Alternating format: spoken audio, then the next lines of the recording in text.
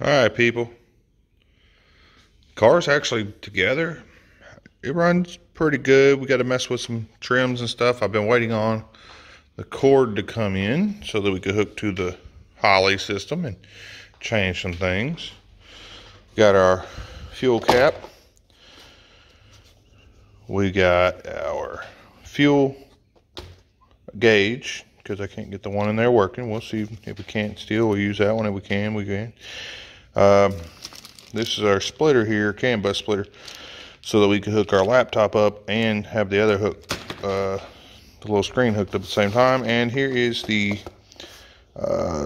steering kit to replace the seals in the rack. So we're gonna get, we're still waiting on a starter, because the used starter we had got off LKQ is no good. But we got a new starter coming. It should be here today. We'll get that put in. We're gonna mess with some parameters on the system here. And after that, hopefully we'll be able to take it to the car show tomorrow. But we gonna see.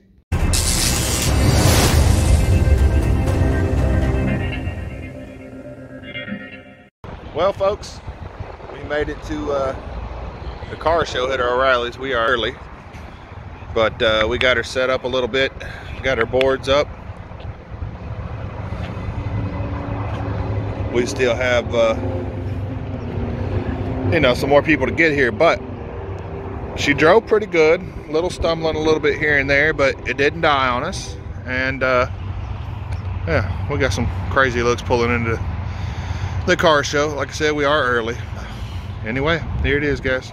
Well, here's another 6.0 LS.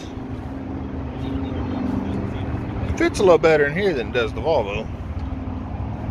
Did a really good job of keeping it clean.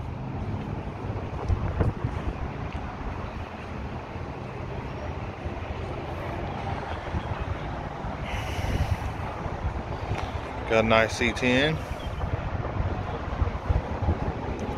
It has AC as well. This one looks pretty factory, as far as I know anyway. This one got no engine, huh?